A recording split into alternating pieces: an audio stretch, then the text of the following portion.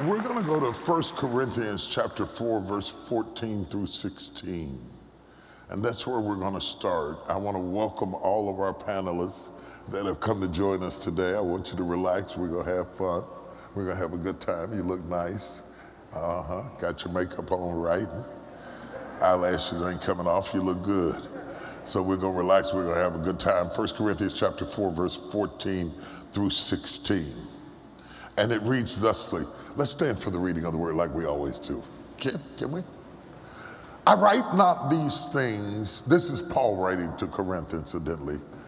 And Corinth is like this crazy church, you know, not like us. They're like this wild, radical, worldly church who has had this encounter with Jesus that they're growing up into. They haven't mastered it yet. And they've been filled with the Spirit, but they also have carnality. And from moment to moment, you can see both things operating in their life. And Paul is discipling them and developing them, which is what church is all about. Church is not an elitist club for spiritual yuppies. You don't go to church because you're perfect. You go to church because you're becoming who God wanted you to be. And anything you don't feed won't grow, okay? So he's writing that. He said, I write not these things to shame you, but as my beloved sons, I warn you. For though ye have 10,000 instructors in Christ, yet have ye not many fathers. And that's what we're going to talk about, not many fathers. Yet have ye not many fathers. You got thousands of instructors in Christ. Yet have ye not many fathers. For in Christ I have begotten you through the gospel. Wherefore I beseech you, be ye followers of me. Can you say amen? Now, Father, there are many times that we talk about many things. There are few things any more important than what we're about to talk about today. Aside from the blood of the cross and your plan of redemption, how we live out our lives becomes critical as we reflect your glory in how we walk out our lives. And we want to be better at reflecting you, not denying you, not tainting your image, but becoming your image. I thank you in advance for what you're going to do. Have your way in Jesus' name, amen. You may be seated. Now, God has so designed that the church is a type of family. In fact, all of creation is a type of family. And it is the family principle and the model that he sets in place. Yet in this particular instance in the text, he's not talking about a natural family, but he's talking about the spiritual family. And he's reminding them that there are many people that will add to your life that are not your father, okay? I think in part he is reminding them because Apollos has been there. And Apollos was an incredible teacher, eloquent in the scriptures. He was fervent in the spirit. He understood the way of the Lord. He was very, very articulate, and some were enthralled by him, and others that were coming in and out. They were like us today. We're getting all these voices coming at us from all of these places that are teaching us all kinds of stuff, okay? We get it at the job, we get it at home, we get it at the family reunion. Everybody has an idea of what you ought to be, okay? You get it off social media, you get it off your phone, Facebook, Twitter, Instagram. We got more people talking to us than we have ever had in our lives, and it gets kind of confusing. And he says we have 1,000, I think he said 10,000 instructors, but not many fathers. Now, a father is a father in part because he has made a deposit. And there are many, many, many people who will instruct you who are not invested in you. Okay? So the first thing, he separates himself from the other people who are coming in and out of their lives because he said, I have invested in you. Ye have been begotten through the word that I preach. That word is God's seed. And when God's seed gets into your heart, you are begotten or born again. And he says you have not many fathers, and that's true today, both spiritually and naturally. I'll get to the natural in a minute. There are not many fathers amongst all that preach. The fact that you know scriptures doesn't mean that you are a father. The fact that you have the gift of prophecy or the word of knowledge doesn't mean that you are a father. There are not many fathers who have a fathering spirit in the church today. And that's very, very bad for us, because in reality, we don't experience fatherhood at home. And if we don't experience it in church, we don't experience it at all. And that becomes a very difficult thing. And I want to first start by talking about the notion of God as Father. It's meant to be intimate. When God says, I am your Father, it's more than God, your creator. He's saying, you're family, you're kin to me. I begot you. I caused you to live. Not just your natural father, I caused you to live. And so when Jesus teaches the disciples to pray the prayer, he starts out, our Father, to express the intimacy of the relationship. I don't come to him just as a created being. I come to him as a son. That's my relationship to him. I'm a son, even if I'm not a good son.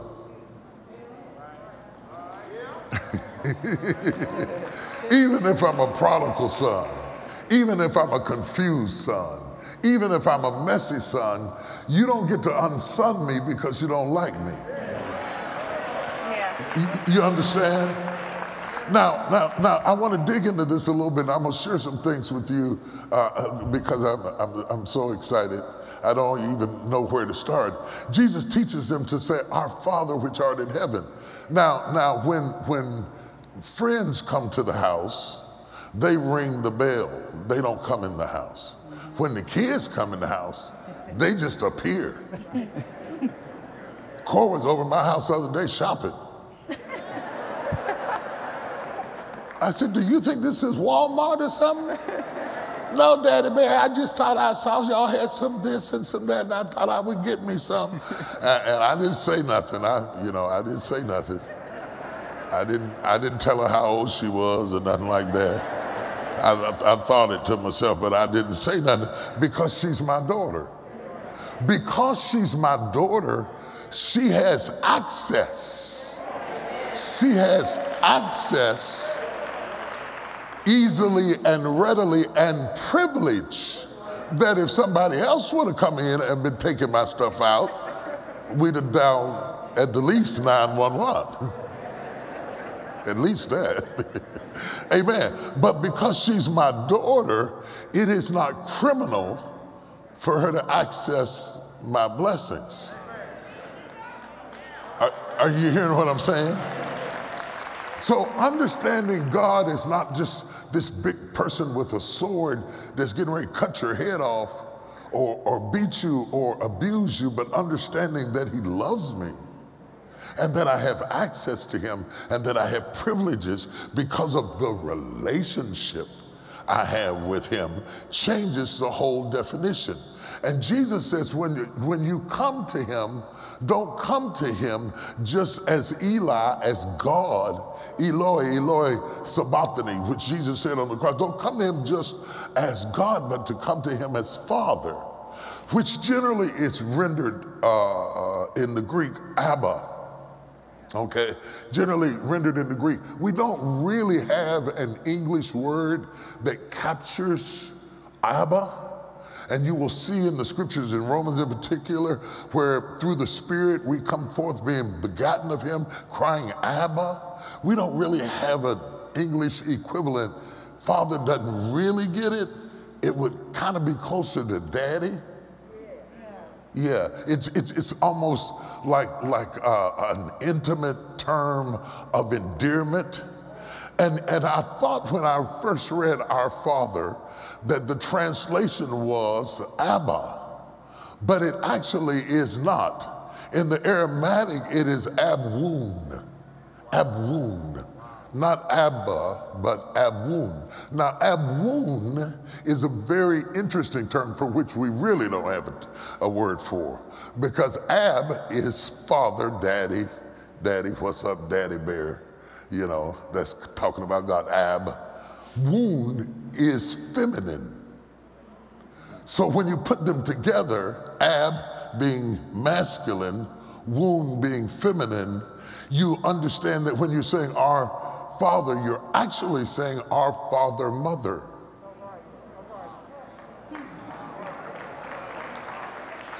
Because he is El Shaddai, he is all sufficient.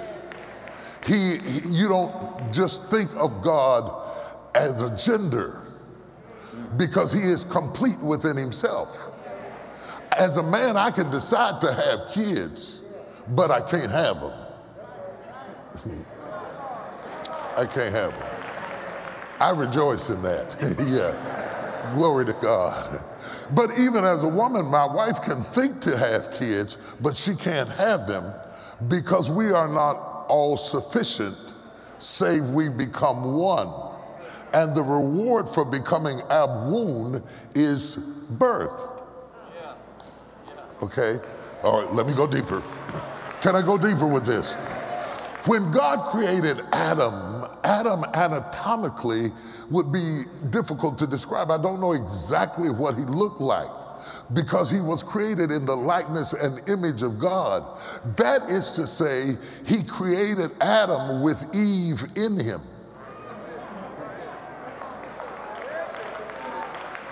If he was going to be in the likeness of abwoon, he was male and female created he them, and called his name Adam.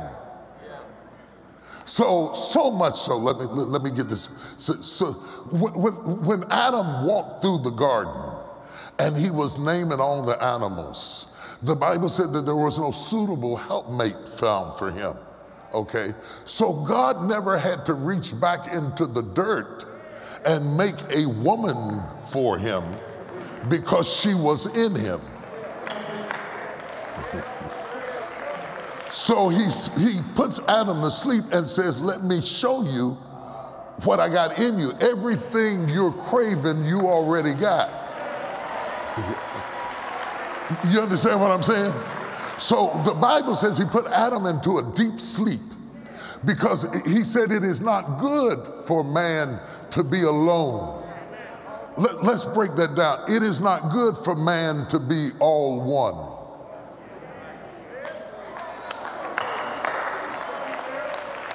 In other words, I made him so much like me that he is abwoon. It is not good for man to be all one. It bothers him to be that much like me.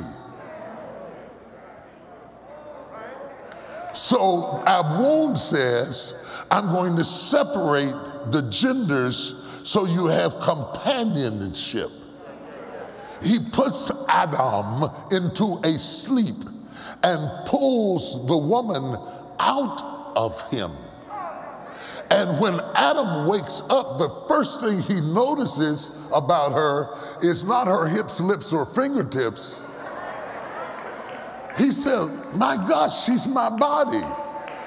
He says, let me quote it, bone of my bone and flesh of my flesh, the girl is me. She's me with a womb. She's the feminine expression of God. So the woman becomes the feminine expression of God, and the man becomes the masculine expression of God. And when they come together, abwoon, they create life.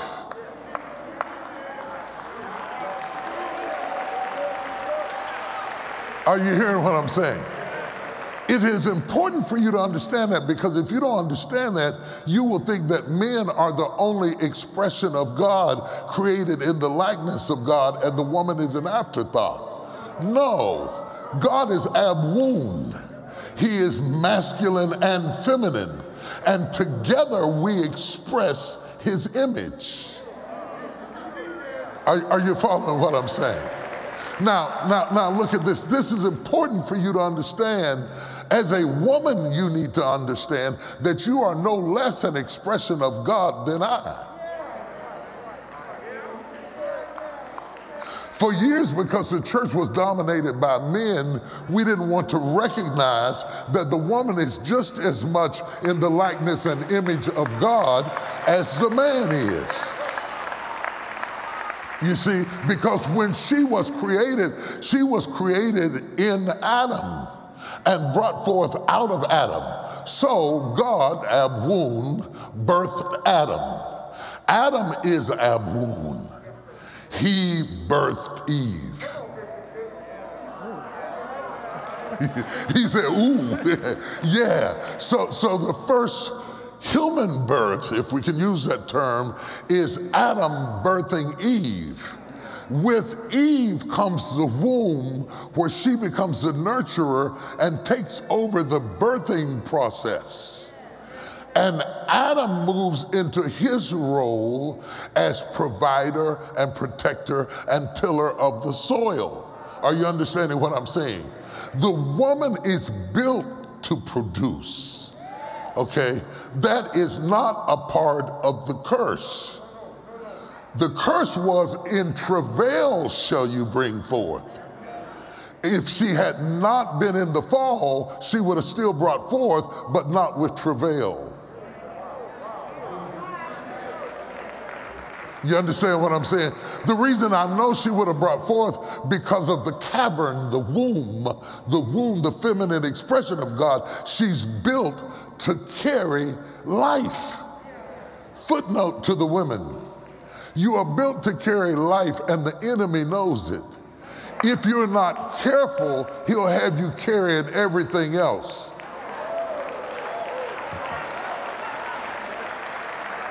He'll have you nurturing anger and hostility and bitterness and frustration, and it will be hard for you to release it because you were built to carry. You were given hips so you could put the baby on the side and it wouldn't fall, and you could do what you got to do. You were given a womb so the baby could be nurtured on the inside. You were meant to carry life. Don't put death in your womb.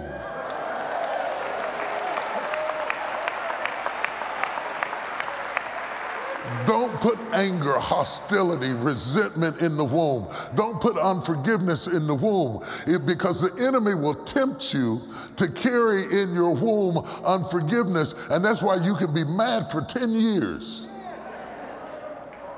You can be angry for 10 years because you instinctively were designed to carry life, but you have to willfully abort death.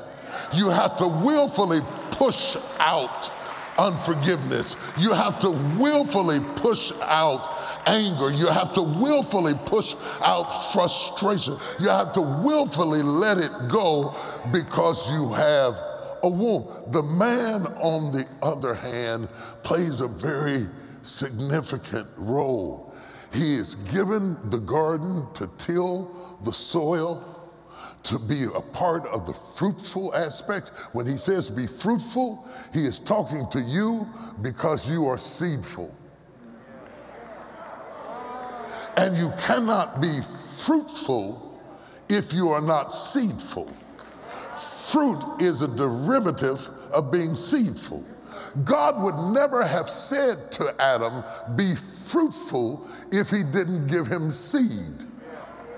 Because God would never ask you to give something that he hadn't given you. Do y'all hear what I'm saying? So you have to begin to understand. Let me go just a little bit deeper with this, because I want to get on this thing about Adam giving birth. Because you gasped when I said that, about Adam giving birth to Eve. Yeah, that's painful. Yeah, I'm going to show you how painful. The first man, Adam, went into a deep sleep and birthed Eve and recognized her first as bone of my bone, flesh of my flesh. I will call her womb man. She's man with a womb. She's man with a womb. The second man, Adam, gave birth on Calvary. And when they pierced him in the side, out of his side came his bride also, which is the New Testament church. When Jesus says the New Testament is in my blood, when they pierced him, they opened him up. The veil in the temple was rent from the top to the bottom, and the church comes out of the side of Jesus like Eve comes out of the side of Adam.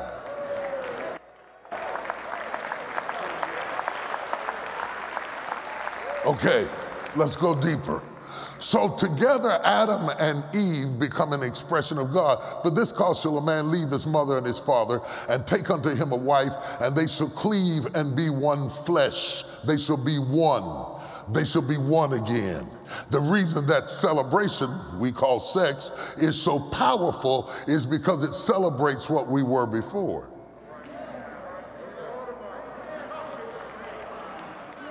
We are one again. And now the impossible challenge that he gives to the woman, the seed of the woman, which she doesn't have without me because she's not all sufficient. Now that becomes possible because I have the seed with no womb. She has the womb with no seed. When we come together, we are all sufficient. The prophecy is realized, and the seed of the woman is brought forth. Are y'all listening at me?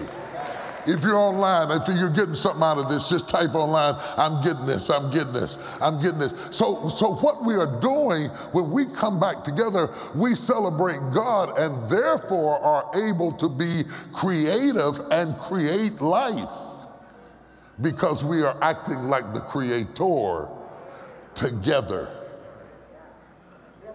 We were created by a Creator, therefore we are creative. Consequently, together we created. Oh, this is good. This is good. This is good. This is the first experience of a sociological construct is the family. The family itself is a womb that incubates and develops children. So the children being raised with a mother and a father are encapsulated and surrounded by both expressions of God. And together they express the fullness of God. And I don't want to get into gender stereotypes, but either one or the other will tend to be more disciplined, and the other one will tend to be more nurturing, so that the child gets both discipline and nurturing. They get grace and truth.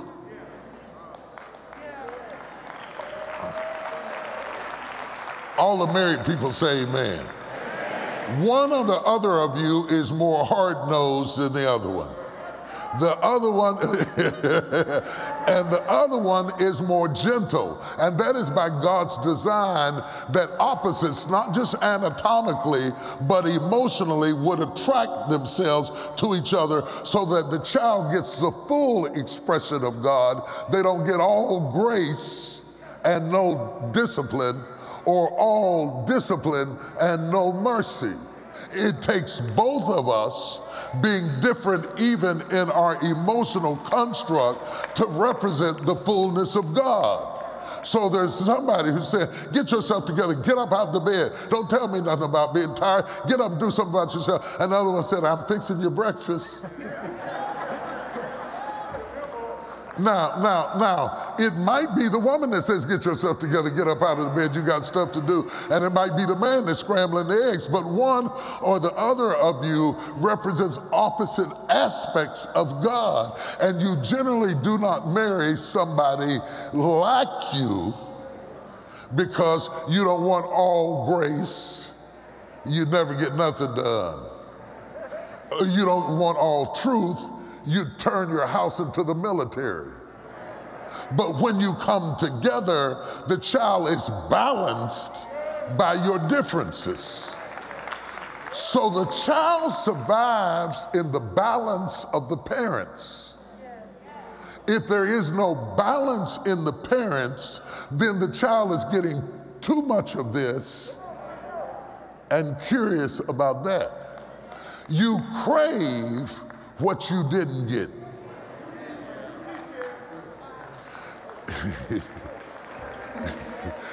You are like I shot you with that one. You crave what you didn't get. You don't crave what you got plenty of.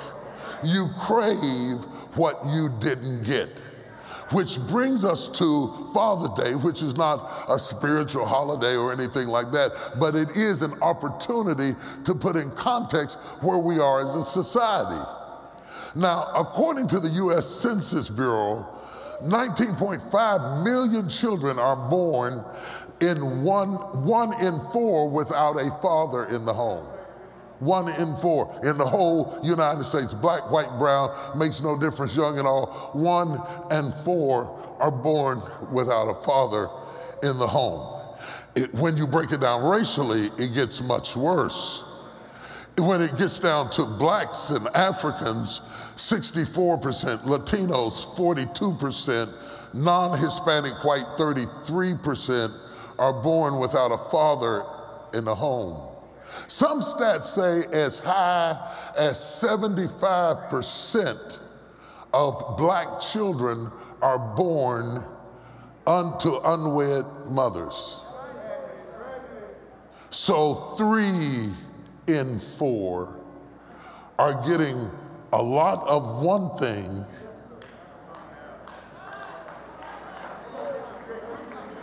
and craving for the other thing. That means only a quarter of black children grow up in homes with mothers and fathers.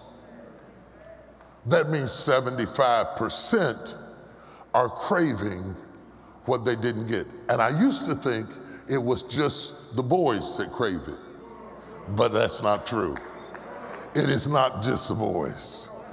The girls also crave it, ache for it, curious about it, quick to go out and try to find it. And she tries to find it not because she's a bad girl, but because she's craving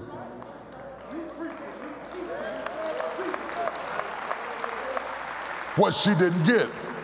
Worse for the girl, because then they call her a tramp, a slut, and a hoe, when in reality, she's just a broken-hearted little girl trying to find daddy in the arms of anything that smells, looks, or acts like a man. Are you hearing what I'm saying?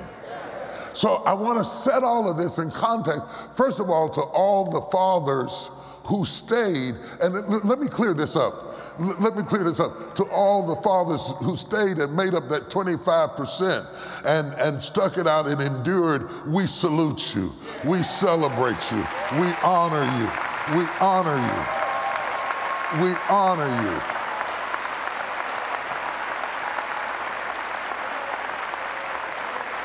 We honor you. To all that ran away, we want to help you. We want to help you. We want to help you. We're not mad at you. We don't hate you. We don't despise you. We want to help you. We need you. Most of the time you ran away because you never saw nobody stay. And if staying isn't modeled in front of you, you will hit a stage where leaving seems like the only solution. And what the child doesn't know is that men don't leave their children, they leave their mother.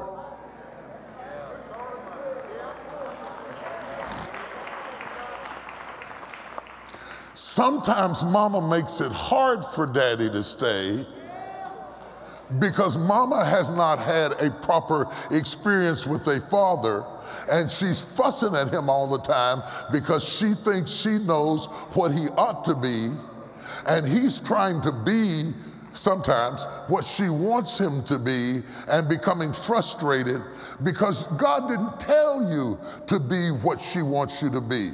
God told you to be what he wants you to be. So she can't become your barometer lest she become your God. Success is not for me to be what my wife wants me to be. Success is for me to be what God wants me to be. But if you're not careful and you're a talker and I'm not, you will talk, fuss, trying to shape me into what you think I ought to be, and you didn't even have that either. So in order to get this thing right, there has to be a humility that comes along that says, none of us fully know what we're talking about. All we know is what was modeled in front of us. So let me kind of go a little deeper. If my parents argued all the time, that becomes my norm. And so I am not going to be happy till we fight, because there's something wrong with quiet. If what was modeled inside of me was swallowing up how I feel and not speaking out my feelings, then I want everybody to just shut up. Let's not confront it. Let's not talk about it. I don't want to talk about it. I'm getting out of the house. I don't want to talk to you because in my model, we don't talk.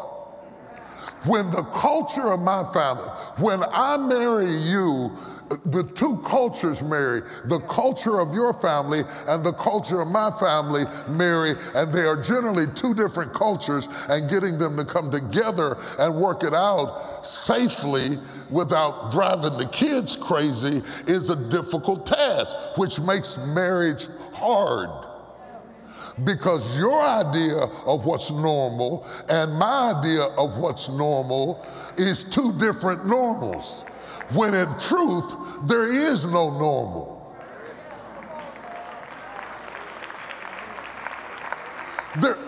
Trust me, Lord have mercy. I've been pastoring 44 years. There is no normal.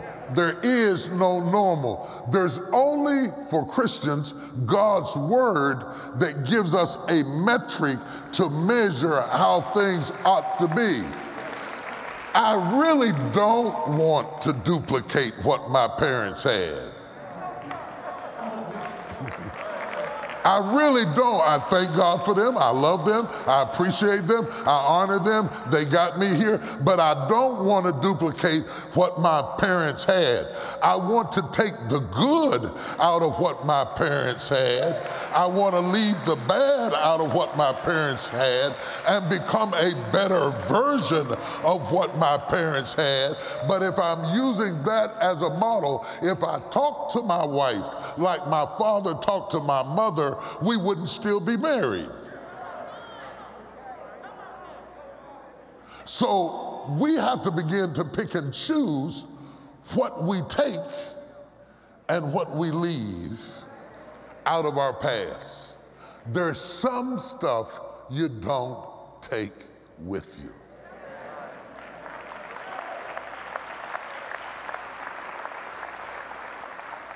Stats prove that a father who goes to prison is far more likely to produce a child who goes to jail. Stats prove that a father who is abusive and angry and beats his wife is going to show his son, this is how you deal with anger. And even though the son hated it done to his mother, he will turn around and do it to his wife because that was what was modeled in front of him. That's why Jesus says, verily, verily, I say unto you, ye must be born again. Because in the new birth, you renounce the old birth and you begin to change the pipeline. The pipeline. And whether it's me being angry or it's you talking too much, or it's you being angry and violent and physical, because there are abusive women, and it's me sucking it up and taking it in. Both of us are living up under the curse of our past, and we'll never heal our relationship until we both humble down and admit we don't know how to do this without God. Let's get down on our knees and, Lord, show me how to hold this thing together in a way that makes things work. Are y'all tracking with me? Okay, that's good. That's good. I'm going to say one more thing, and then I'm going to open it up for your questions, and we're going to go from there.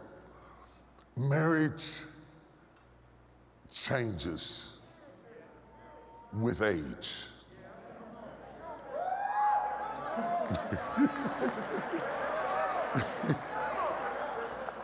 There are ages and stages. And people who have been married a long time, they have been married because they have endured the seasons of relationship. What you are experiencing as a newlywed is a season. If he falls in love with that season and the season changes,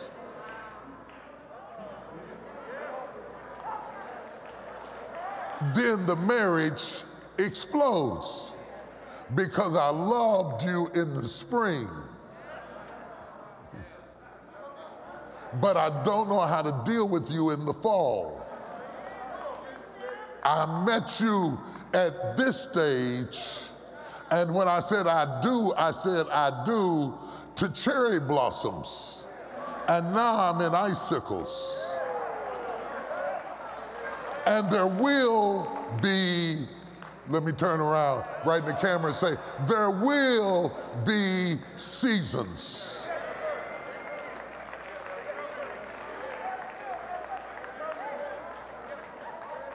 How do you stay through seasons? How do you stay through seasons? You can never stay through seasons if you live in your feelings. If it's about how you feel about it, when the seasons change, either her or him will get out of the door because the seasons change. If you live in your feelings, you may not feel like it in fall. You may not feel like it in summer.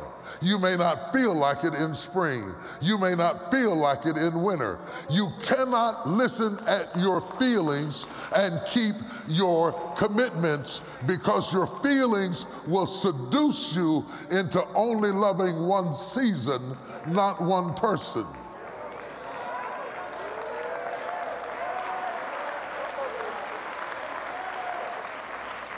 So in order to endure the changes, and hear what I said, endure the changes of seasons, it takes a lot of discipline. Because as soon as you figure out how it works, it all changes. By the time you figure out how to manage getting the kids to daycare and getting to work on time and making sure they had everything done and their homework in, that changes. It changed from a season where you were figuring out, how do I get all the diapers and the baby carriage and the car seat in place and get to where I'm going in time. And by the time you get good at it, you don't need the car seat. Because the one who was in the car seat now wants the car keys. And you don't know what to say to him because you're still recovering from the car seat, and now this joker wants the car. That's how it goes.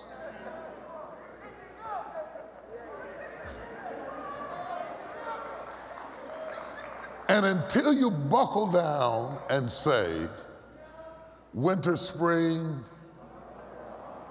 summer, or fall, I'm down with you. Gain weight, lose weight, I'm down with you. Crazy sex, little sex, no sex.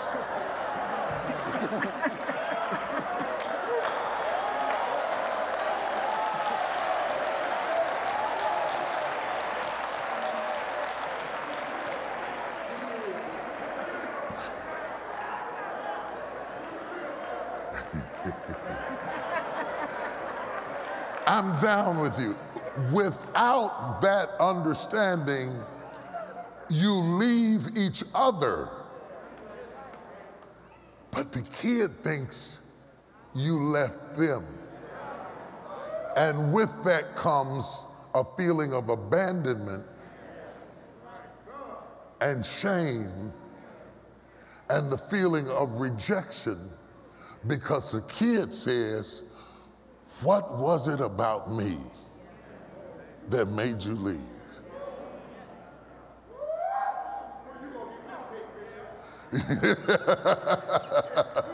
Why didn't you like me? I must not be any good, which creates a lot of things. You like me? You like me? You like me? You like me? You like me? I'll go with you. If you like me, I'll go with you. If you like me, I'll go with you. Because I don't like me. Because there's something wrong with me because he left me. When most generally, in his mind, he left her. In many cases, not all, she's so angry over what he did, the only thing she can hurt him with is you. So no, you ain't coming over to see the kids, and no, you're not doing this, because you become the switch she beats him with for hurting her. Because if he don't want me, he does want you. You can't see your son. Not knowing that when you use the kid as a switch, it's the child that gets beaten.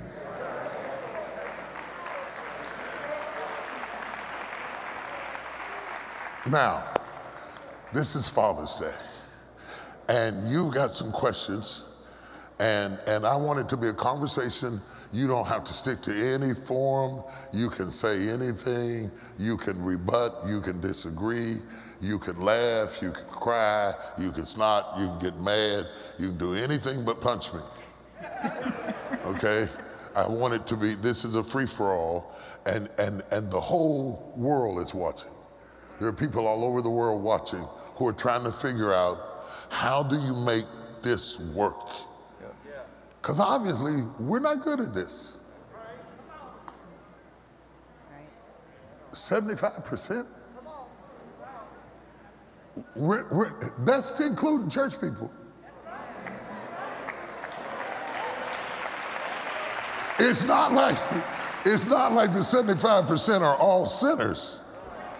They're preachers, they're deacons, they're elders, they're ushers, they're strip club attenders, they're bartenders. From every walk of life, we are having a hard time with family.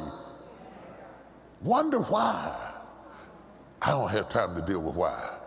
Let me deal a little bit with why.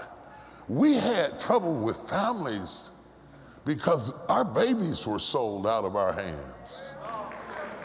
Our men were rewarded for making babies because babies increase profit margin, not taking care of them. Our babies were snatched and sold for hundreds of years.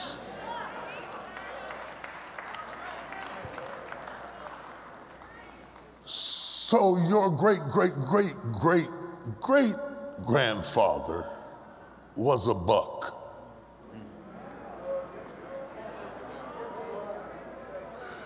Five generations, you pride yourself.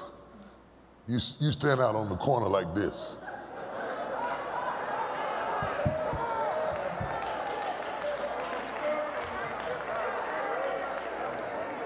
because you still think the only thing valuable.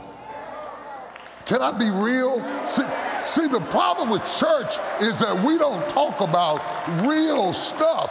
We don't talk about real issues. You think the only thing valuable about you is between your legs and not between your ears. So we're trying to get your head erect.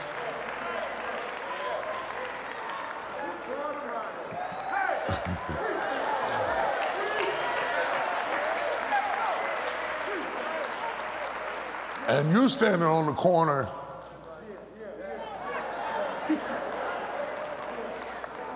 and then the seasons change. And you're still on the corner.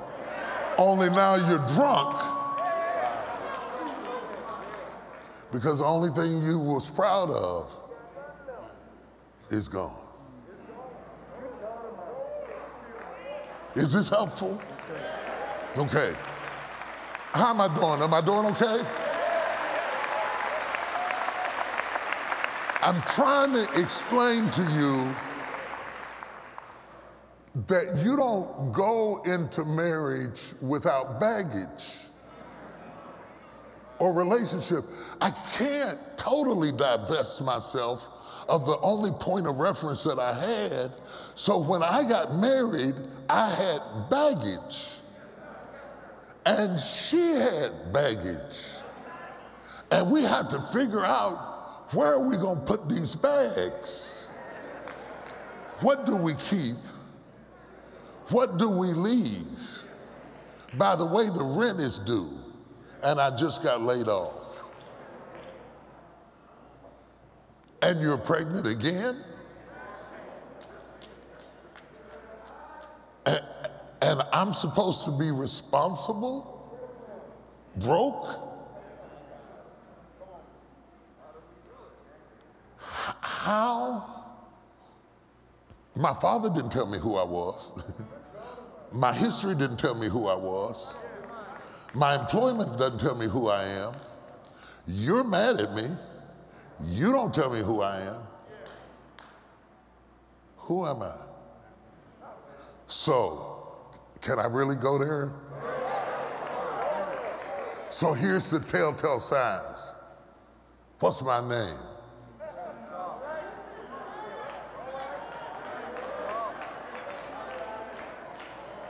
What's my name?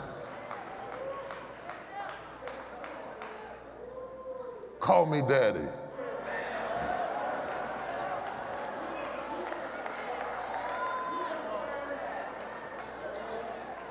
All of these are telltale signs of who am I?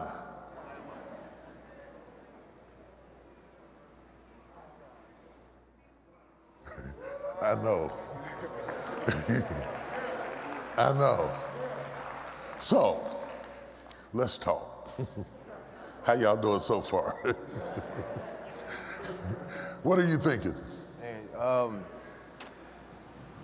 I'm mind blown right now, but my first question for you, my perspective is like woken up right now, but my first question for you is, before you ask me a question, what blew your mind about what I said? Just the way you put it for not just the guys, but you use the daughters, you know, from their point of view, and how you said about how they're looking for their dad, who they didn't have, never had, and now they're not a whore or a slut or anything like that. They're just looking for their image that they didn't get. So now they just giving their bodies to anybody, or like you said, looking for that lust or love from who knows who, you know. Yeah. Understanding why helps you to understand what's really going on. Right. So it's not them just being a fast-tail girl or a slutty girl. It's just, they don't know. They don't know. Yeah. They don't know. They're hungry just like you. Hungry for the attention that they didn't get, like you said. Yeah, they're hungry for attention. They're hungry to know. They're hungry to understand. So she ends up calling a 22-year-old boy daddy. Right. Oh, daddy.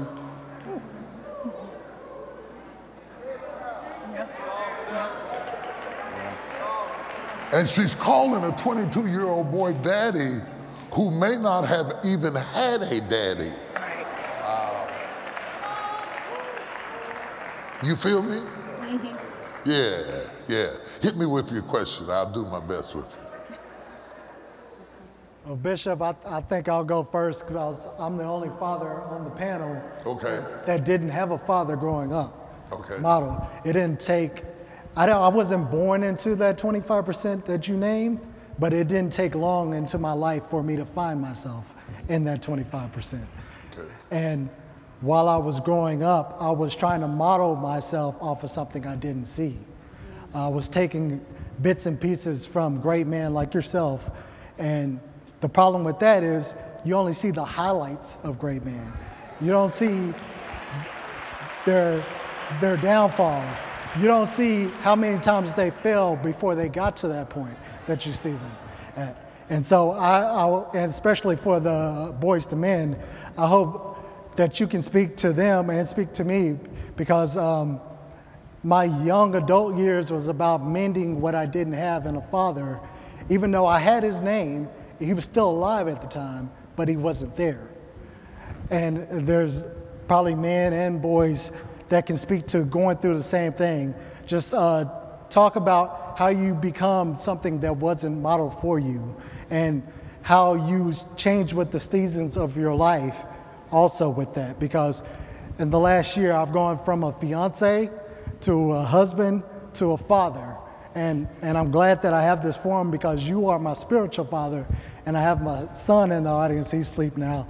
And I thank you for this forum and this platform to be able to have a Father's Day like this, to learn from you, but also hopefully I can tell my son about this one day, but it's something that wasn't modeled for me growing up.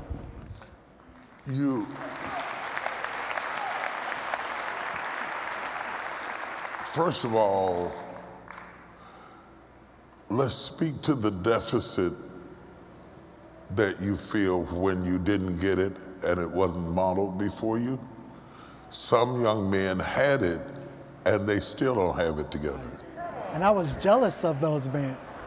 In high school, I would see boys, I played football or ran track, I would see them mad at their fathers who were actually active in their lives, and I'm like, you don't know how good you got it. Yeah. So there are two different kinds of pain, okay? There is the presumptive pain that when you had it all your life, you don't always fully appreciate it because you don't know what it would be like without it. And when you've never had it, you appreciate it because you've never had it, but the one who needs that appreciation isn't there to get it. Right. So if the man stays, he has to endure not being appreciated because you're normal. You don't get appreciated as a father till later. But in real-time speed, in growing up, you're normal. On the other hand, you got all of this appreciation to give and nobody to give it to, okay? So how do you balance it out? How do you survive? How do you develop? How do you play a role for which you have no script, okay? First of all, you gotta be prepared to accept, I'm not gonna do this perfect. And I'm not gonna always get this right, because I'm not exactly sure what this is. And I said I'd do to something that I didn't know what it was, okay? So I am going to learn with you, and we are going to grow together. God brings people in your life to subsidize what you didn't get, okay? Never tell people you didn't have a father, because if you didn't have a father, you wouldn't be here. So he gave you the most important thing. He gave you life, okay? What he didn't give you was discipline, nurturing, affirmation, and correction, okay? And correction is important particularly for a man, because correction shows me submission, shows me how to manage power, prepares me to deal with police, prepares me to deal with teachers, prepares me to deal with bosses, where I don't see correction. I don't hear when somebody says, I don't like what you did, so I can stop hearing, you don't like me. Okay. Where correction becomes a normative in your life, then you are free to make mistakes, because then you learn how to repair mistakes. And the pressure to be perfect, you got to get rid of it right now. You got to get rid of it right now. You're not going to be perfect. But the good news is, see, part of our problem is we feel like everybody else got something that we didn't get. And anytime you feel robbed, you feel angry. Deep down inside, behind hurt, is anger. It's not fair that everybody else's father came to the football game and there was nobody up there clapping for me. It's not fair that they got to go out and eat with their dads afterwards and I went home in the car with mama. It's not fair. It's not fair. And you're right, it's not fair, but it is true. When Jesus said you shall know the truth and the truth shall set you free, I think it's more than the gospel truth. You have to know the truth about you. This is my truth. This is my reality. And when I look at other people who became successful, though they were fatherless, like Barack Obama, who ended up being the president of the United States, raised by a woman, it says to me that it is possible for me to succeed with or without having had a father in my life. It's the reason they make vitamins to supplement what meals don't give you. God sends people in your life as vitamins, and they may come from 5 different directions. It may be a friend over here, it may be some from me, it may be an uncle over there, it may be a school teacher over here, but they supplement what you didn't get in your life. When you get around them, you need to tell them how important they are to you and why, so that they won't spasmodically feed you. If you tell me, I never had this before, you're changing my life, then I will be more intentional about giving it to you, because you let me know that you need that. So don't come to me like you already got what you got and secretly be craving something. You gotta know the truth, and the truth will set you free, and not be ashamed of it, because his leaving had nothing to do with you. It's not your fault. That's his issue to deal with that. Let that be his issue. You got a chance to correct it.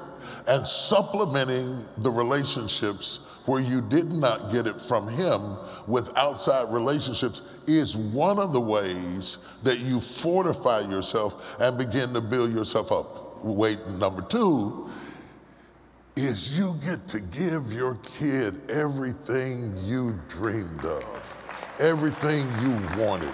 And it's crazy how this works, but when you give it to them, you get it back. Yeah. The Bible says, give and it shall be given back to you again. Good measure, pressed down, shaken together, and running over. So you go to the games, you change the diaper, you bounce the baby, you take pictures with the kid. The kid don't know that you're in the picture as him.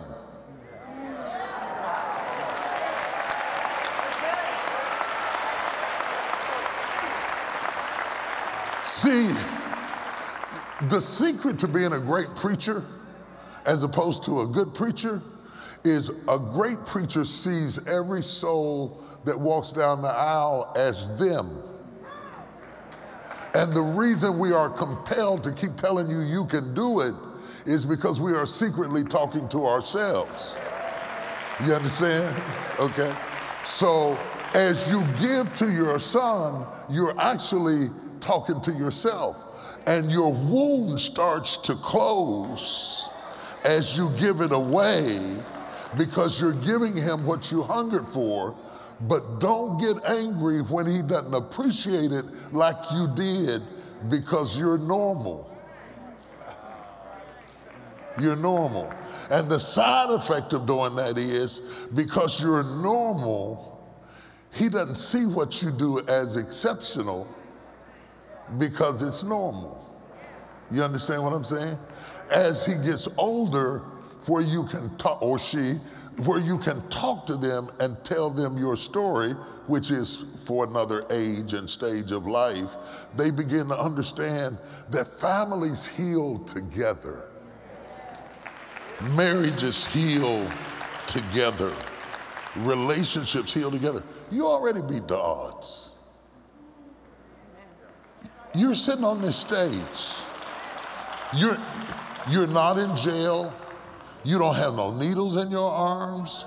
You didn't commit suicide. You didn't blow your brains out. You're sitting up here intelligently having a conversation, two of us talking together, when the stats say that you should be locked up, you should be incarcerated, you should be a gang leader, you should be high, you should be crazy. Look at you. Look at what you did. Look at who you became. Look at who you are. And let's clap. Yeah. This is the clapping that should have been in the football stand. This is the clapping that should have been at your graduation. This is the clapping that should have got you ready for the prom. This is the clapping that says you matter. This is the clapping that says you're doing a good job. This is the clapping that you've been craving to hear.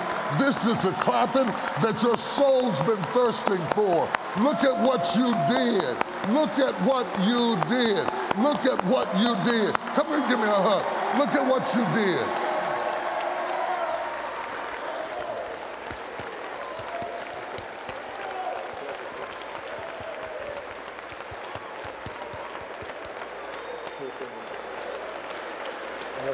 Now receive it. You got to receive it. You got to receive it, because what you've done is you've built up so many walls to protect yourself from pain that you won't let love in either. So you got to take your walls down that you built to protect you, so that when we clap for you, you can receive it.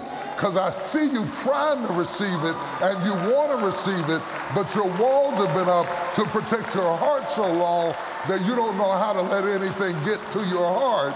But we're going to clap for you again, and I want you to receive it. I want you to receive it.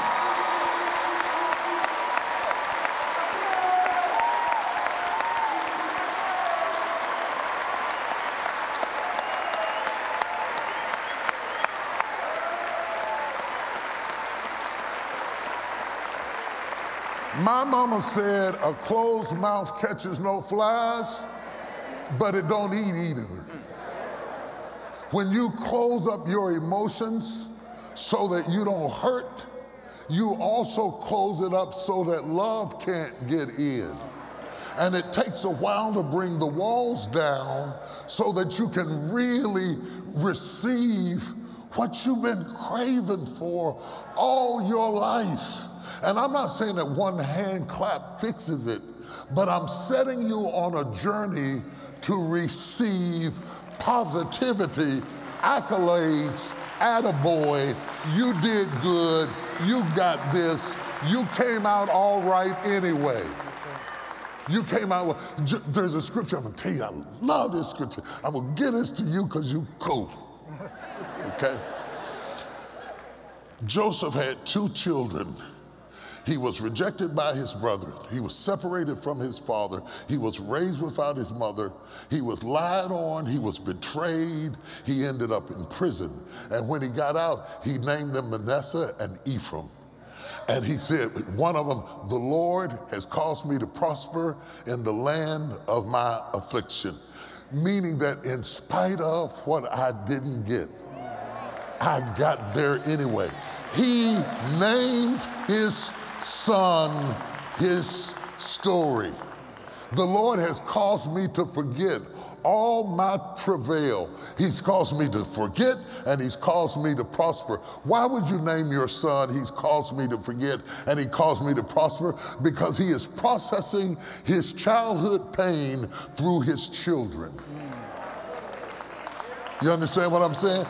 What Joseph is saying, I got there anyway. My dream happened anyway. I'm the prince of Egypt anyway. My mother wasn't there, my father wasn't there, my brothers didn't like me, the odds were against me. I went through hell, I've been in jail, I lost my job, and look at me, I landed on my feet. I got there anyway. That's even better than having a father. That's even better than having a support, because against all odds, you got there anyway. You see that? Good, good. Who's got the next question? Y'all clap your hands, give God a praise. You. All right. The Bishop, I hear you talking about the 75%. I grew up with a very involved father, very loving father, who was a spiritual leader in our house and a provider. And I'm married to a man who is now a new father to our 9-month-old. My question is related to fatherlessness and our focus of that in the Black community, or why society does. So it's really disheartening when I see society focusing on lack of fathers in the Black community. So my question is twofold. Why does society and media focus on fatherlessness in the Black community? And how do we combat that narrative, change the narrative, combat that stereotype? And how do we widen the screen? And when I say widen the screen, to show that there's more to the family structure in our community than just those that don't have fathers. It's a great question. It's a powerful question. It's a profound question. You know what's so profound about your question? Is whatever behavior we see, we repeat. Right.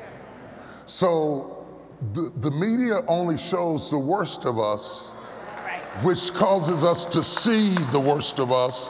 And it's a self-fulfilling prophecy to tell me that if my skin is darker than yours, I'm probably not going to stay. We don't reward the fathers who stayed. We don't reward the families that worked. We don't reward the marriages that stuck together. We do it all the time. Now, I understand to the media, and I have media that go to this church, nobody covers planes that land.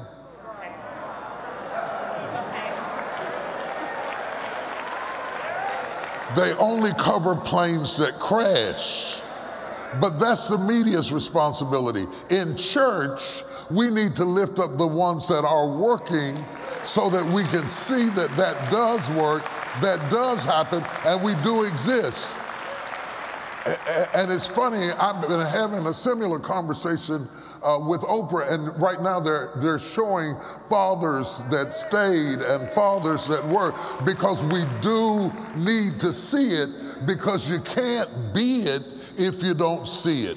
I totally agree with you. We need more representation of that. Look at what an achiever you are, though, because of the fact that you had a father and a mother both present in your life. Look at what achiever you are in education, in school, in all the different areas that you have excelled in, and be sure that you applaud them, because they are the foundation that you stand on and helped you to become who you are. Let's clap your hands and praise God for her. Are y'all getting anything out of this? I know it's not a sermon, but are you getting something out of this? I think it's important that we have this conversation. I'll take another question. Yes. I'll speak. So I am 25. Well, first of all, I'm grateful to be able to, have a conversation. It's an honor to be able to just have this opportunity to speak with you, and I just want to show honor to that. But I'm 25, and growing up, my father, he was present and he was able to provide, but there were times where I wasn't able to have discussions with them. Like the conversations would be brief, and there wasn't a lot of transparency with that. And as we both got older, as I got older and he started to go through health complications with cancer, there will be times where he wants to be more more forthcoming with me, but there will be times where I notice myself not being forthcoming with him or being transparent or just being short. And my question relates to why is it that with some fathers they have a hard time with being transparent early on when the children are through their childhood, and as they get older or if it's too late, they want to become more forthcoming with their child? It's never too late. Yeah. It's never too late. The fact that as long as he's living, it's never too late. The fact that you're uncomfortable with receiving it doesn't mean it can't happen. It's awkward, it's uncomfortable, but it's never too late. I'm going to explain to you why your father was the way he was. Even though I don't know him, I can't speak for him. Generationally, I want you to understand. The civil rights movement happened in my parents' generation, okay? I was young, but they were adults in the civil rights movement. When my generation came along, we had opportunities to own homes, work jobs, and be something that our parents and grandparents couldn't imagine. So we went at it like guerrillas, trying to be something, in part to prove our other 2/5 of humanity.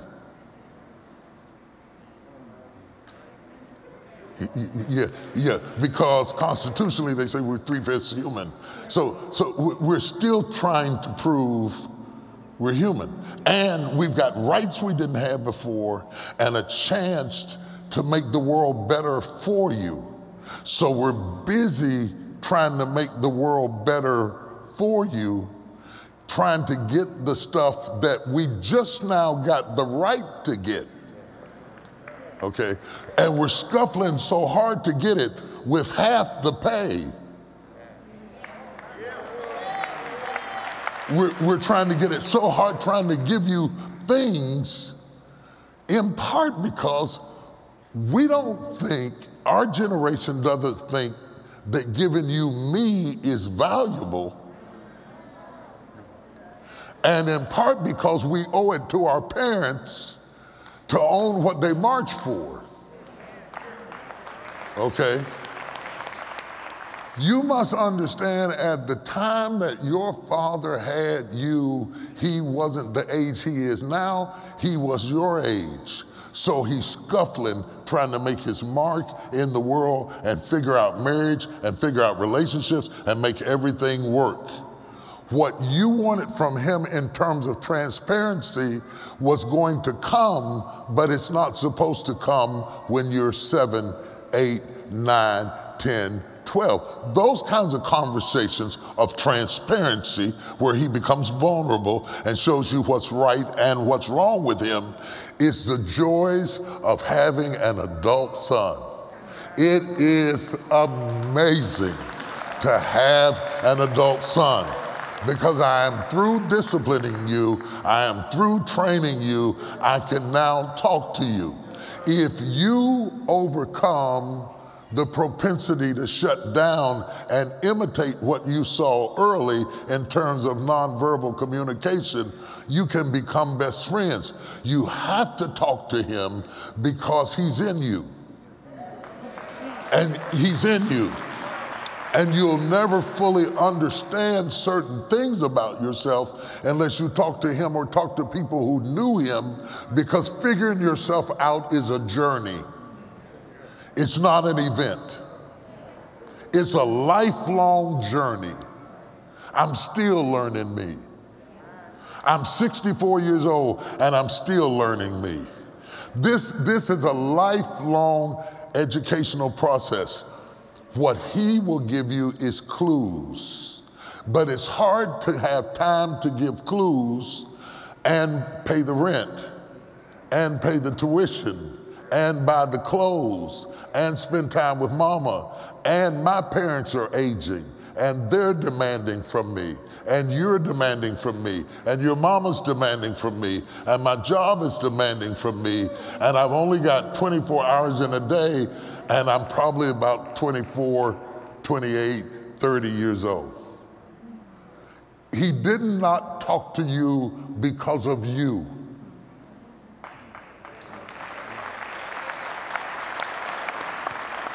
That's what you got to hear. It wasn't about you. It was about trying to be responsible.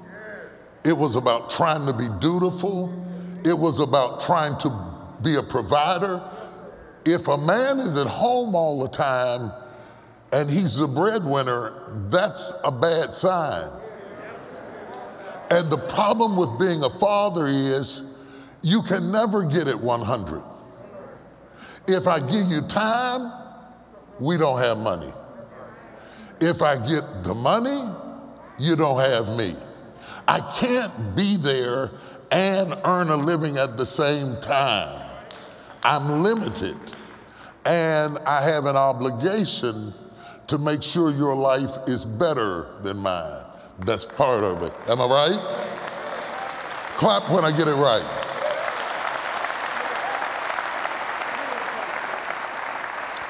The difficult thing about being a father is that everybody wants it now. The kid wants it now, the wife wants it now, the job wants it now, the opportunity is now, because in your early years are your earning years. You're only going to have so much health and strength before your body starts betraying you. So you're racing against the clock, trying to get everything settled while you have the energy to get it done before your body gives out. Now he's wrestling with cancer. So he can't do it now. If he didn't do it then, you wouldn't have had it. So it's not that he's just now getting around to you because you weren't important. It's that he's just now getting around to you because the clock was ticking. We had affirmative action. We could now move into any community. We could now have a house with air conditioning. Y'all don't understand. See, all the things that you call normal were our miracles. We can now have a dishwasher. We can have a doorbell. We can have a yard with grass in it. We can have a couch and a guest room. Look at us. See, y'all don't pay that no attention, but we didn't have that kind of stuff growing up. And I want some old folks that are clapping here with me. We did not have that kind of stuff. We can go to the grocery store and not clip coupons. We don't need top value stamps, and I know you don't know what they are, to be able to get anything we want. Your normal is your daddy's miracle. But the reason you don't see it is because it's normal. So it's an Achilles heel. It's the same thing I told him. Everything he worked to give you, you don't really fully value it because you grew up in it. It's your norm. And you're saying, why didn't you talk to me? I was working. I was gone. I was hustling. I was negotiating. I was trying to make sure they didn't foreclose on the house. I was trying to make sure that your school payments were made. I was trying to make sure that you had new tennis shoes when you went to school. I was trying to make sure that we had clean diapers to put on your butt. I didn't have time for a conversation. It wasn't that I didn't like you. It wasn't that I didn't want to talk to you. It was that I was busy providing because I knew that the clock was going to shut me down in a minute, and if I didn't get it done in that window of youth and strength and no backaches and no hip replacements and no heart attacks and no surgery, that's just a little bitty window. Your strength is, men, young men, hear me, please. Your strength is a short window where you are at maximum capacity, where you can go to work tired and still function, where you can function with no sleep, where you can still get it done, where you can still get everything done. That's just a short window. And every man that's worth his salt is running in through that window trying to get it done in that window, because I promised your mama, and I promised my mama, and I told my grandmama that the march wasn't for nothing, that if the door got open, we would be something, we would move in, we would have the house our grandmamas dreamed about. And we got it, and we bought it, and we owned it, and you were born in it. But it's your normal, and you can't see it. You only crave what you didn't get. Now, I can't stop you from craving it, but I can't explain it. It wasn't that there was something wrong with you. It wasn't that he didn't trust you. It wasn't that he didn't love you. He expressed his love by providing for you, okay? That does not replace talking to you, because you need to be talked to. But now he's trying to talk, not just because he has cancer. He's past that window. And now he's trying to talk to you, and you're kind of short with him, but you're short with him because you're mad with him. And you're mad with him because you thought he didn't trust you and he didn't like you. That wasn't why he did it. He was doing it for you, not to you. Do you see that? Good, good, good. We're getting something done. Can I have a little bit more time? Just a little bit more time? Please give me just a little bit more time. Let me take another question. Okay, so I have a question, Bishop. Okay. Okay, so I had a question prepared, but sitting up here, I have so many questions now. I wish I could just pick your brain, but I'll stick with the original question. I'm 37 years old. I was married 11 years, and now I'm divorced, and I have 3 children. So when dating at my age, most people have children from previous relationships. So what is your advice? What advice can you give to a man? Well, it's kind of 2 questions. What advice can you give to a man who doesn't have children, but considering marrying or dating a woman that has children? What things should he consider, you know, being that he would potentially be a stepfather? And then on the other end of the spectrum, for the man or the father who has children, and you're considering merging 2 different families together, what advice can you give them on making the process easier and building relationships with their stepchildren? That's a good question. Okay, that's a good question. That's a good question. And the answer is date, date, date. But I'm not talking about you dating him. He also has to date your children. He has to date your children. He can't just be the car that comes to pick mama up, and then mama gets married and brings a stranger home, because then he becomes the enemy.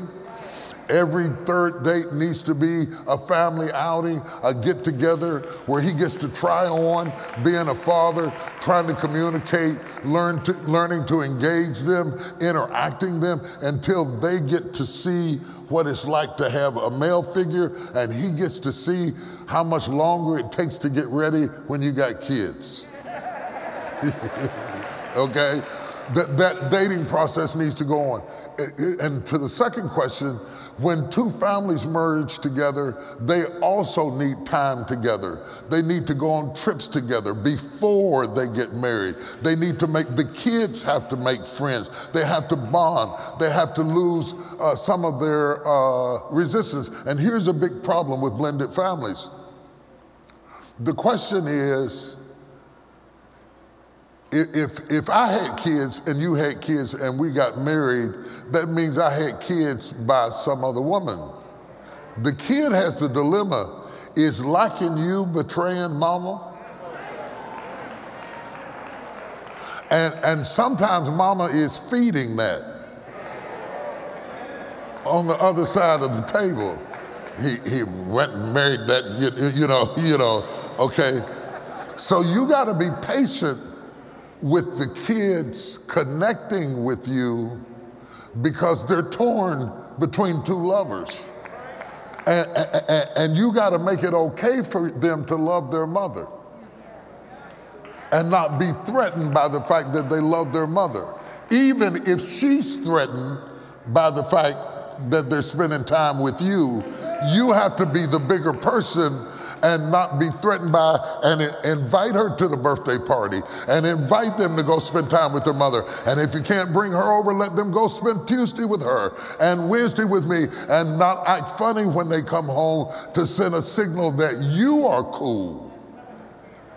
Then eventually kids adapt very quickly into understanding that they're not betraying her to be nice to you. And vice versa. If it were a male, it's still the same thing. It is a difficult process. It is a long journey. It takes time because you have no equity with them. So don't expect to, man or woman, come in disciplining kids that you haven't invested in enough to earn the right to correct. You don't get to correct kids you haven't invested in. So before you come in and talk about these kids stay up all the hours of the night, they need to go to bed at a decent hour, and they don't do this and they don't do that. Wait. You don't even know these kids. Let's be there for some things. Let's do some fun things. Let's invest in them. Let's support them. Let's show interest in them and earn the respect that is necessary to make the discipline be something they can live with. Does that make sense? Okay. Now, what was your real question? Well, I don't know if it's necessarily for fathers, but it was more so for me, because I can relate to so much of everything you've shared. You know, I grew up in the home with my father, but now I'm raising children and it's different when you didn't have a father at all, but when you had a father up until you were like 10, and then you don't have your father anymore, I deal with my children issues of abandonment. You know, they feel abandoned and all the feelings that you described. So my question was, what can I do to help break that cycle? You know, like I tell my son, like my dad, he didn't have his father. You know, his father wasn't around, but he was a great father to me. So I tell my son, you know, my dad made a choice. He made a choice to be a good father. So you have to make a decision that you're gonna be everything that you wish your father was to you. But what else can I do, or what else can I say to help? Your daddy loves you. He didn't leave you, he left me. He still cares about you.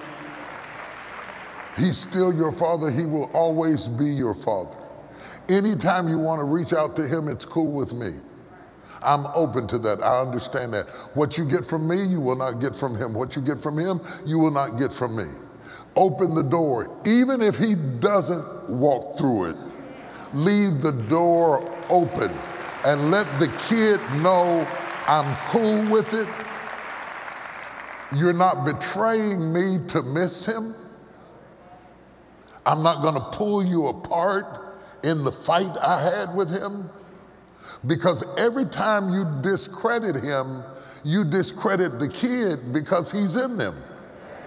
So if they overhear you talking to your girlfriend about what a dog he was, they'll start barking. Am I on it? So it's important that you lift him up, because you all created them together. And he, though he is physically gone, he is still in them. Okay? He is still in them. And you know, I see your father in the way you laugh. And you laugh just like him, telling them things that connect the dots for them. You know, connect the dots for them, and making it a non-issue for this unique situation to exist. And because you personally know what it's like to feel abandoned, you don't know. You don't know. Your kids know. Your kids know. So they're already talking to you about it. You can see it in their behavior. They're going to start acting out soon if we can't fix that feeling of abandonment.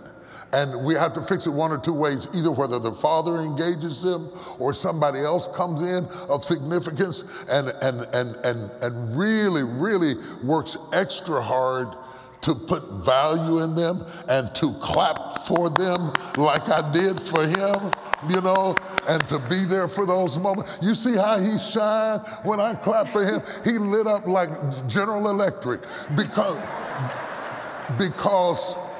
men will go toward whoever claps the loudest. Make sure there's clapping in that house. By the way, even if you end up not getting married, you can do this alone if you have to. You have to clap harder, you have to work harder, but you're a strong enough woman to be able to do it on your own, because you already understand how they're feeling. And I can tell you're a good mother because they're talking to you. The fact that they would talk to you about feeling abandoned is a sign that you have really killed Goliath. Goliath is communication.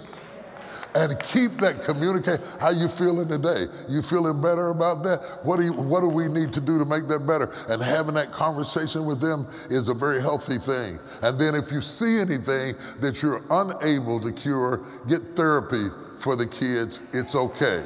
There's nothing wrong with therapy. I'm gonna do one more, and then I'll stop if you want me to. It doesn't matter to me. It's fine. Are y'all having a good time?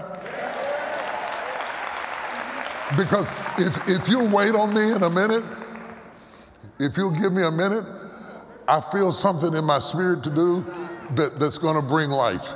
I'll take one more question. Who's got it? Bishop, I have a question for you. Yeah. So this kind of goes back to what you were saying about the seasons in marriage and seasons in life. My wife, as she said, we have our first daughter now. So we found out we were having a daughter in 2019. I started a new job in 2019. And the expectations that we had for how, transitioning from just being a couple into being parents, that changed when COVID hit. And so now the way my life is, the way I handle my marriage, being a father, my career, and my personal well-being, it feels like I'm being stretched a bit more. And so as you said, when you move into those different seasons of your life, it's about discipline, but what can I do to help me grow, to help aid in that growth so that I can make sure that I'm being the husband that I need to be and the father and being in my career and also maintaining my personal well-being? Man, you in a situation, dog. I thought a couple of things while you're talking. One is you're in a situation. Two, I said, while we were sheltered in place, I know what you was doing. But anyway, anyway, enough about that. Now, the pressure you are feeling is normal. Being a father, husband, provider is stressful. It is stressful. There's nothing wrong with you that you feel that way. I feel that way. Men feel that way. It is not easy to be all of those things simultaneously and also still be true to you. And have some you time that you desperately need in order to be the best version of yourself to her and the kids. You need some time. So the first thing I want to relieve you from the feeling of inadequacy that will tempt you to feel like, am I enough? You're enough. Because you know what?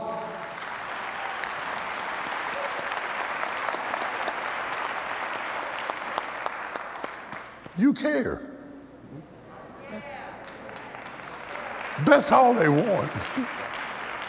You ain't got to be perfect at it.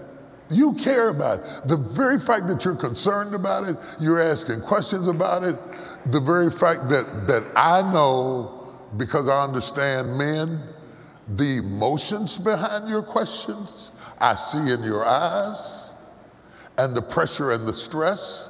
And I'm going to say something you didn't say, but I know it's true. You're stressed and you can't tell anybody. That's what makes being a man hard, because you don't want to bleed on her and say, oh God, how am I going to do this? I'm worried. I don't know what I'm going to do. I need a good cry. You don't want to do that because you don't perceive that to be masculine, which is wrong. Jesus wept.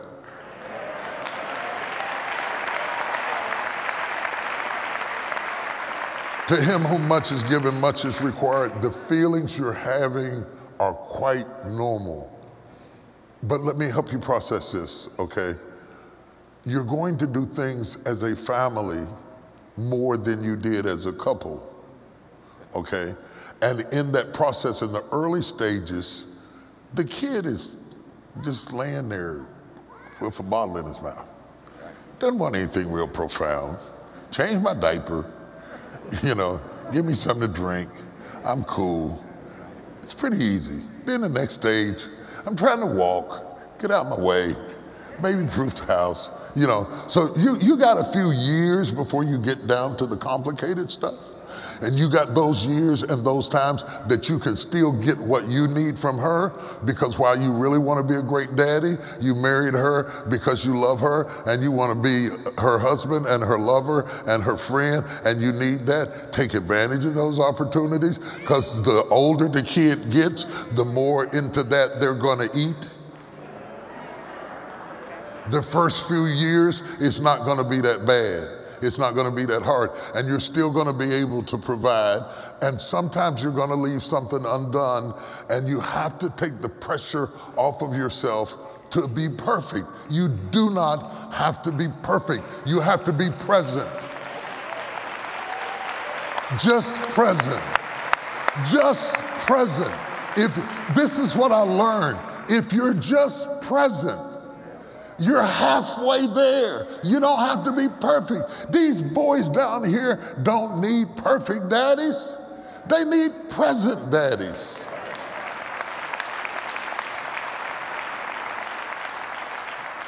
I said that was my last one, but I'm gonna take one more. It must be you. Okay. I did not have my father in my life growing up. However, I was very blessed to have, my stepdad in my life, and I call him my dad because he was there and is still there today. As a single mother now, I feel I have the important responsibility of choosing who my future husband will be, that will be a great stepfather to my 4-year-old daughter.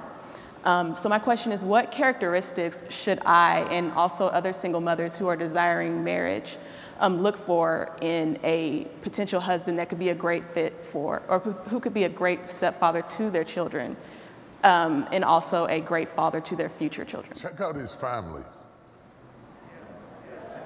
Yeah, good. Check out his family.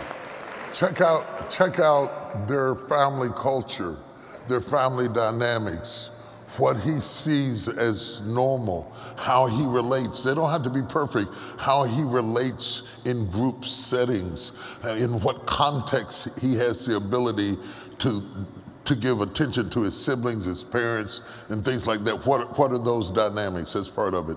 Check out the chemistry between him and the child. You don't want too much chemistry. Okay. You don't want too much chemistry, and you don't want too little chemistry. You want him to be interested in your daughter, but not preoccupied with her. Okay? You understand what I'm saying? You're still the star of the movie. You're still the star of the movie, but you don't want him to resent her either, okay?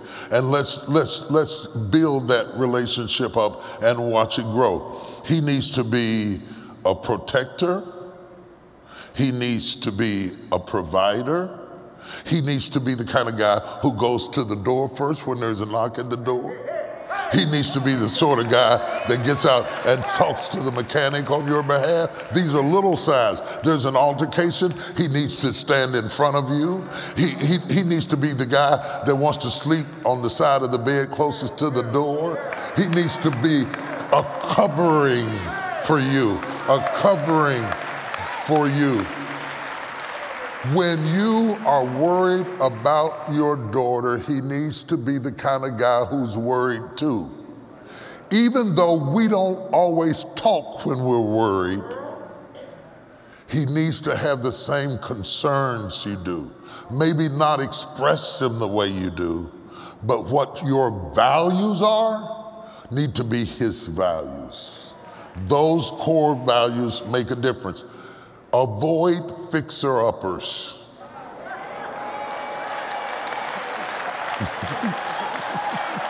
Avoid fixer-uppers. Avoid fixer-uppers. And it's easy to be attracted to fixer-uppers. It's easy to be attracted to fixer-uppers, but you don't want a fixer-upper and you got a daughter. Because you don't know what all you're fixing. And you don't know how long it's going to take to get it fixed. And you don't want your daughter to suffer in the process of a dysfunction that you're working on, because you all seem to see chicken salad out of chicken manure. And you believe that you're Superwoman and you can fix anybody. Some of this stuff is complicated. And it's difficult, and then you get in it and find out you can't fix it, and then you get mad and you're ready to throw him away. When in truth, the person who has something to offer you weren't attracted to, because you need to be needed, and you draw fixer-uppers, and it's a self-fulfilling prophecy. Clap your hands if you enjoyed this.